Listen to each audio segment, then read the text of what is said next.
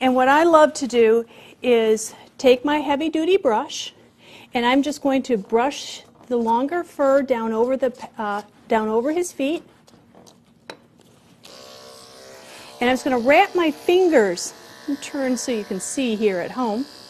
I'm going to wrap my fingers right around his foot, and I'm going to clear the bulk of the hair off of his foot and off of his pad.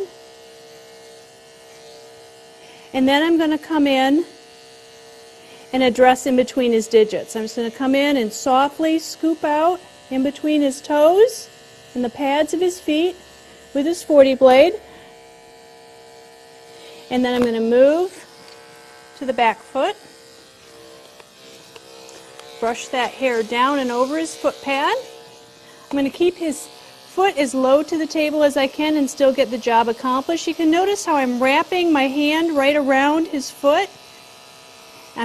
This is making it so I don't cut up into his foot pads or cut up into the side of his foot, which we want that longer coat for a nice full round foot.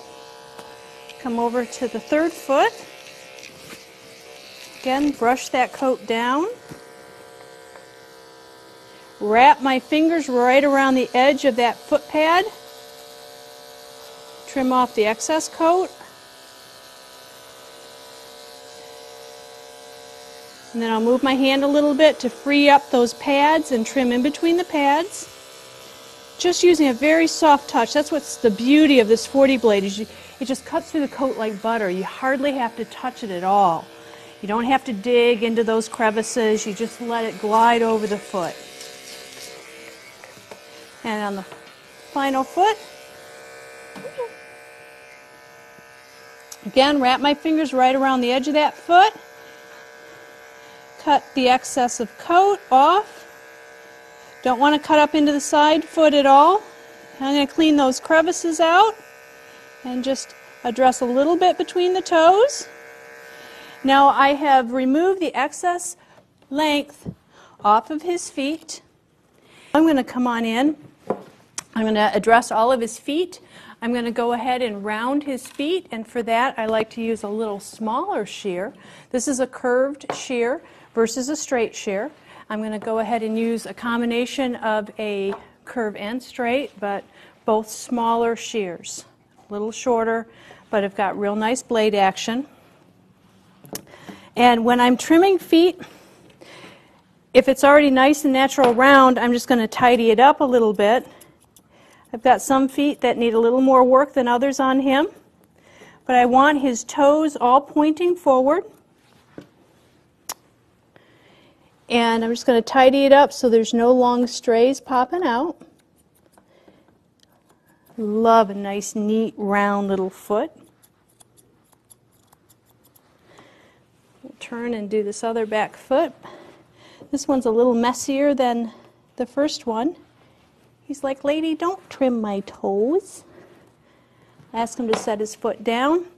Now he was being a little ticklish on that foot, so what I'm going to do is just gently hold here so I can feel if he's going to pick up and kick. I can feel his muscle tense up a little bit, which would be my indication maybe I need to not close my shear down. He might just kick, as the shear's tickly. I'd be ticklish too. And just work around that foot, tidy it all up. Comb it down, check it one more time. Another thing you can do is I'm holding just the back of the thigh here in his stifle joint. And I'm just lifting his leg up and out a little bit. And I look for a U right here. Let me see if I can turn it so that you can see it. I'm looking for a nice soft U right here. He's just a little bit more off the tip of his toe. You can see a little bump right here, or at least from my angle I can see it. I'm going to clean that up a little bit. But can you see that nice soft U shape that we've got going for this foot? Oh, buddy. See that? That's what you're looking for. Go ahead and set that foot down. Now we'll address the fronts. Comb all this coat down.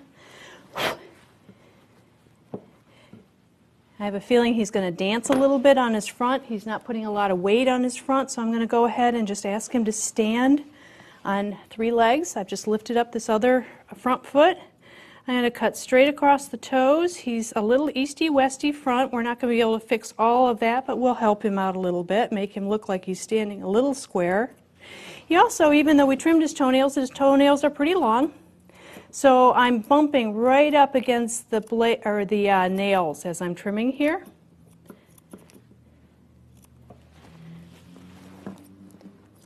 That 40 blade does a really nice job tidying this foot up to minimize how much I have to scissor around it with an open bladed shear.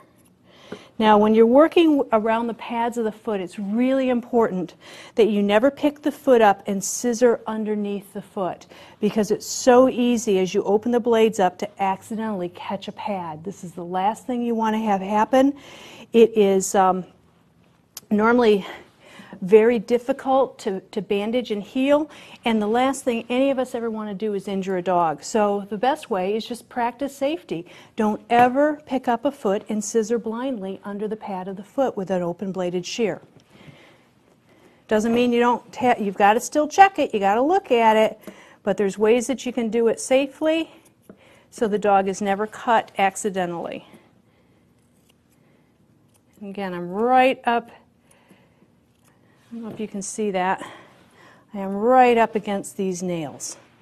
If I clear this hair, you'll actually see them pop out. Now I can see what I'm doing here. I'm safe to come in. I'm just using the very tips of my shears to clear that coat right around the nail bed. No risk of accidentally trimming the pad.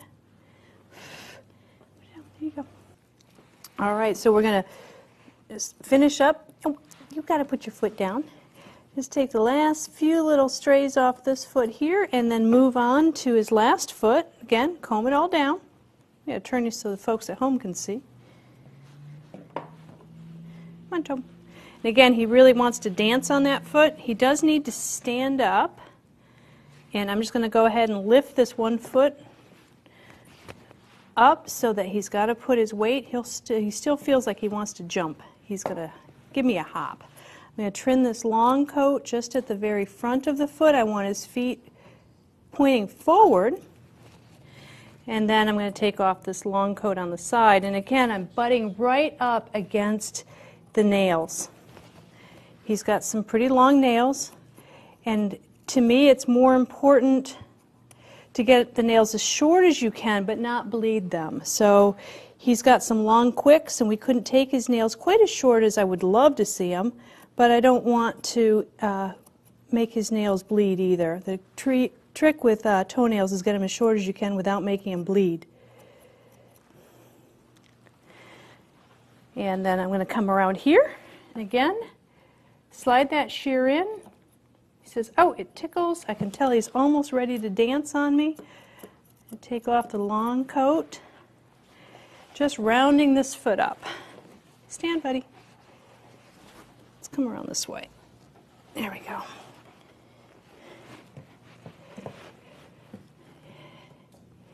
He really doesn't want to let this foot sit on the table. So now I'm holding him just up at the top of the elbow, and I'm just putting a little bit of downward pressure onto his leg so that, again, I know if he's going to pick up his foot, I'm not going to accidentally cut into the coat as he's picking up his foot. That's called zigging when you should zag. But I always like to keep one hand on my dogs almost at all times so I can feel their muscles and I can feel when they're going to move. I always like to anticipate what they're going to do before they do it. And the best way to do it is keep your hand on that dog. All right, so we've got all of the 4 feet pretty much rounded up. Before I move on to the head, I'm just going to go and touch these legs up with thinning shears. And then we'll move on to the head.